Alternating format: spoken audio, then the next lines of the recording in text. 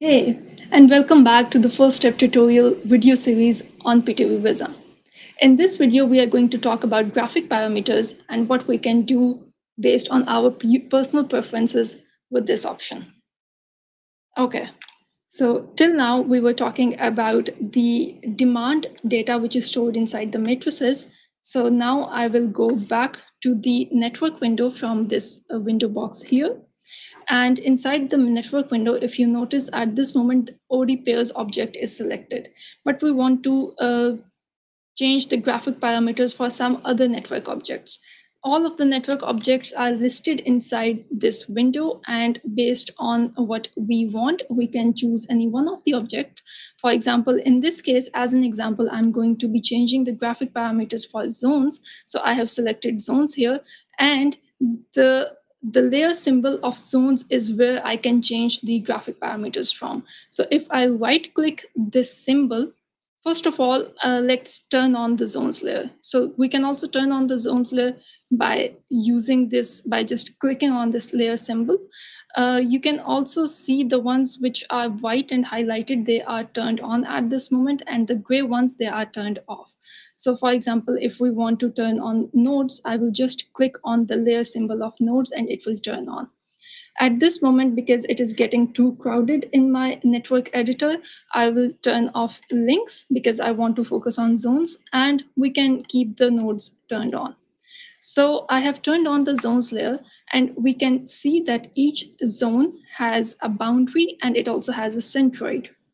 So we have a total number of, we can go to network statistics to know these things. So we have a total number of 90 zones here.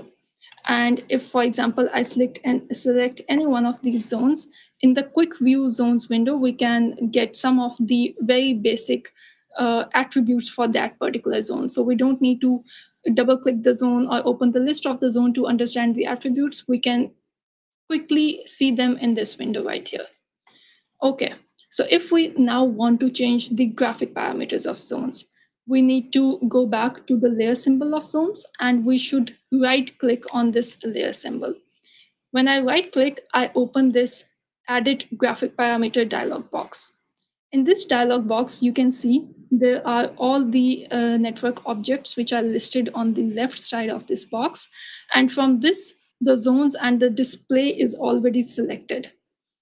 On the right side, we see the preview, which is the current preview. We also see some other specifications, like for example, in this service, in this draw surface option, if I click it, there's an option of how I want to draw it. Do I want to keep it, do I want to fill the color completely, or do I want to change any line style inside the zone and stuff like that. So in this, for this example, let's fill it completely. We can change the color as well, so we can just put it blue.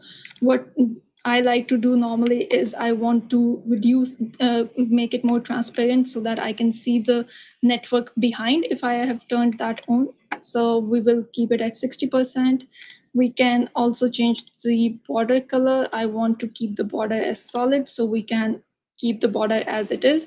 Meanwhile, we can also check from our preview if we like it or not. Maybe I will change the opaqueness a little bit more, and this one looks better to me. I will just click OK.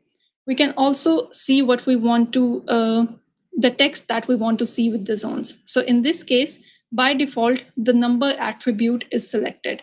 If I click here, I will see all the other attributes for zone, which I can also see on top of my zone layer.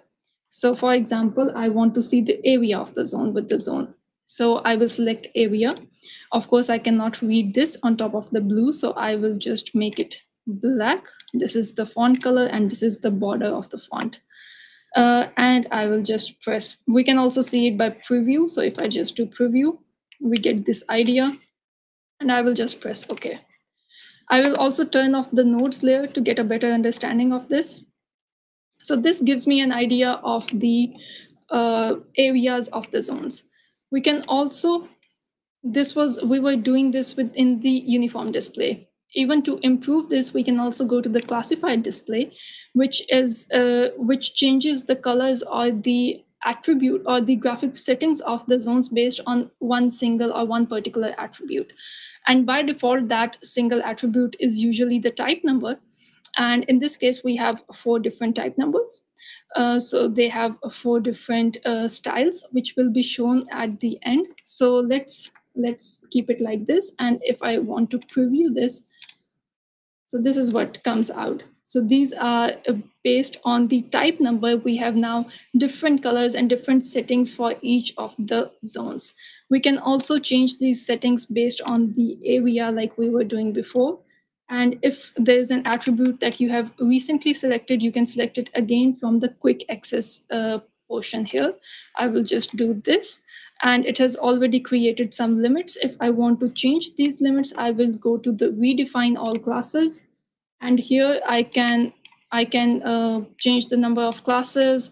I can make them 6. I can change the distribution of the class limits. I can even do it based on my personal preference. I can use the natural breaks, or I can just make it equidistant to make it simple for now. So I will do this. So in this case, because we only had 3 classes previously, so we need to add more colors here.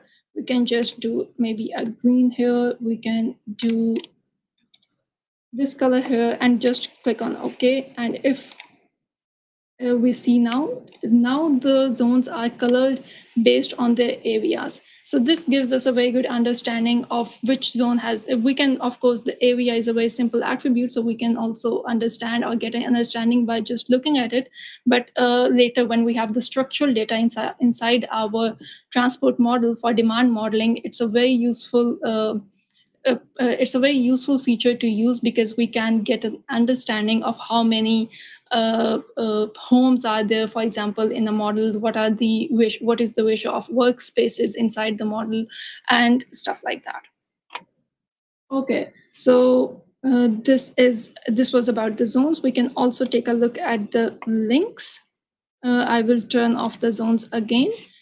Inside the links, if I right click again on the layer symbol, I will open this dialog window again, and you will see that inside the links we have an option of bars. And if you look closely, at this moment, the bars are depicting the assignment results, the PRT and PUT assignment results.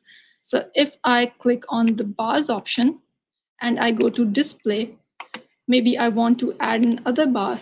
And if I add another bar, it will also, the default attribute to create this bar will be the volume. So if I want to change this attribute to, I don't know, we can change it to length, for example.